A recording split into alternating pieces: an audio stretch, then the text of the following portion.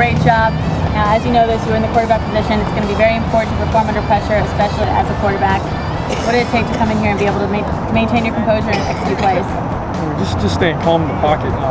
Communicate with your teammates and make sure you're on the same page. Just staying poised and always know you're gonna get the job done. Now, as a quarterback, your team's really going to need you as a leader. How were you able to establish that trust and lead your team into the tournament?